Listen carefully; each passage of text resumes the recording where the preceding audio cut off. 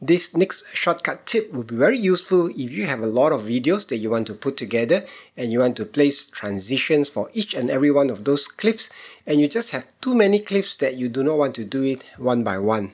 I have my clips here on my playlist here. I'm going to use these 4 clips to turn into a video.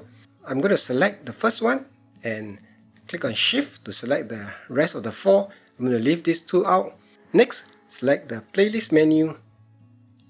Click on Add Selected to Slideshow, and you have this menu. First, you can select the clip duration. Next is the aspect ratio conversion, if there's any aspect ratio conversion required. For example, whether you want to have a pad black or you want to blur pad, you can do so.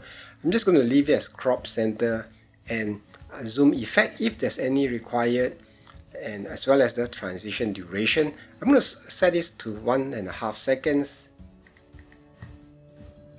And the transition type, you can select the transition that you want. You can also select some random one. Let's go with random to see what we come up with. And here you have a preview of that video that will be created by Shotcut.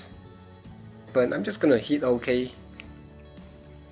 And this is what you will get. This is my first clip here from the highway. Yeah, this transition.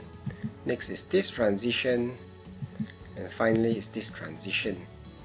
Now I've chosen the random one, so in case you are not happy, you can always go back in to change the transition by selecting it and going to the properties and changing it.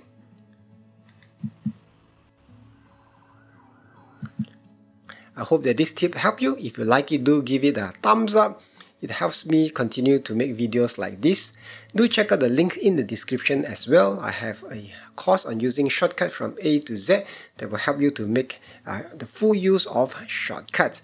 In the meantime, check out what's on the screen right now for the next Shotcut tip.